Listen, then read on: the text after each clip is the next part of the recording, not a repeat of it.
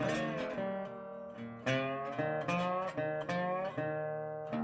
name's Huey. I play in a band called Fun Loving Criminals, and I do lots of other stuff too. I like to think of myself as an opportunist, which is kind of like a capitalist without a plan. I got a job at the BBC recently doing a radio show.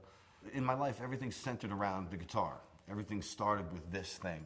It's kind of singular, I think, that a person who can just start off playing a little bit of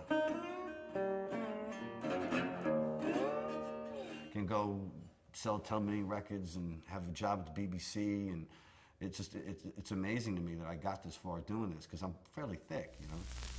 Well, in the first time, I got freaked out by the guitar. I must have been about 11 years old. It was one of the school assemblies. This kid comes up and starts playing Jumpin' Jack Flash on the guitar, and all the hairs on the back of my neck stood up, and all the hairs on my arms stood up, and I got a Woody, and I was like, wow, what's this, you know? And ever since then, I wanted to play guitar.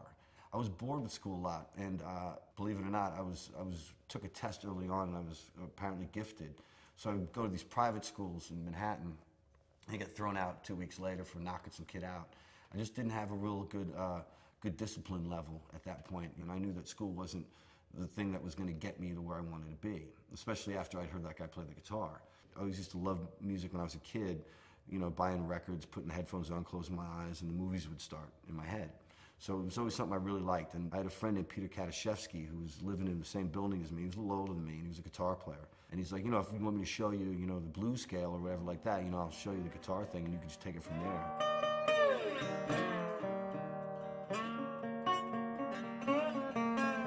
My formidable years when I was a kid, I grew up, I was a little troublemaker, and I think that came from me just being frustrated with not being challenged in school enough, and not really being taken seriously to the point where my opinion, I felt, was valued. Going to like jail when I was a kid really sobered me up.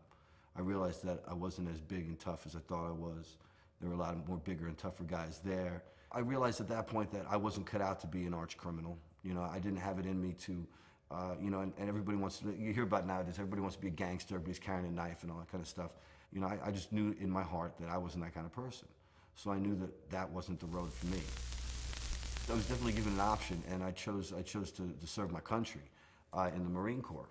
I'm still very disciplined from being in the Marines, and I draw on a lot of that experience to help me through my everyday life. When I was in the service, I was given an opportunity to read a lot, and I did, and I kind of educated myself in a lot of ways and read a lot of books and realized that there was more to life in the world than I thought there was. I was lucky enough throughout the years to find a good friend named Fast, who's still Fun Loving Criminals with me, and he's a great musician, plays like 19 instruments, and he and I became flatmates, and then we decided that we were going to start a band together. As that went by over about a year and a half, people kept talking about us in New York, and we didn't have no idea. We didn't make demo tapes, we didn't do photos, we didn't try to get a record deal. And we played this one gig, and some guy came up to us and handed us a business card that said President, CEO of EMI.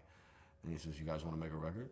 It was fruitful, but I think I would have done it even if we didn't have a record deal and we weren't making money and we weren't touring and stuff like that. It was something I wanted to do anyway.